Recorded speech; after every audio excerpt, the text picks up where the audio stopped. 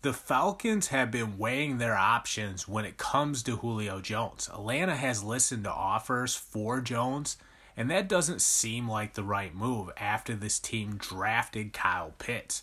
A better decision would be getting rid of Matt Ryan and keeping Jones. The reason why is because there's so many weapons on this team. From Jones to Pitts and Calvin Ridley, the Falcons shouldn't break that group up.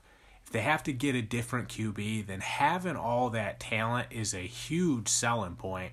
We know Russell Wilson and Deshaun Watson aren't happy with their teams, but those guys won't even think about the Falcons if Jones isn't in the picture anymore.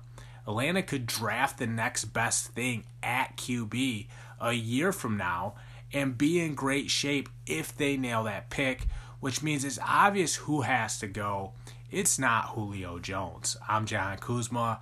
Check out endzoneblog.com.